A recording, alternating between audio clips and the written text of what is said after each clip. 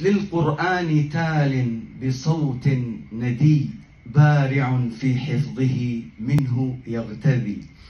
He was of the companions of the Qur'an, rahimahullah ta'ala, with his melodious voice. If you think we have some beauty in our voices, you can imagine how our father was, rahimahullah ta'ala.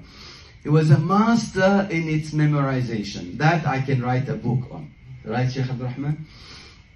And the Qur'an minhu yaghtadi, it was his sustenance. Because as I'm going to tell you later, he fasted many years of his life. Of course, the mashru', the permitted fast.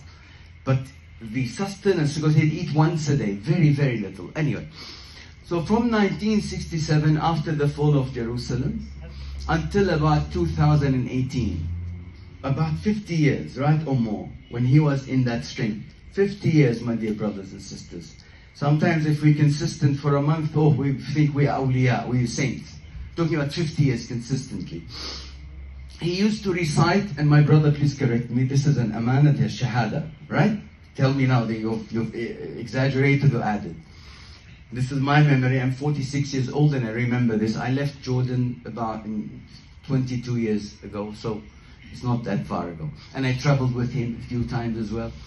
He used to recite 10 Ajzaa daily from memory, because he became a hafiz at the age of 13 in Nablus, Palestine. 10 Ajzaa from memory.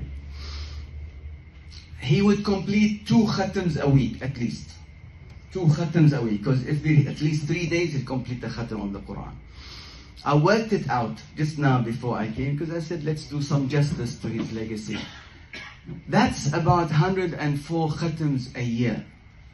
Times 50 of his years, Jazakallah, of consistent. He was born in 1933 and he passed just about a week ago. So he lived close to 91 years.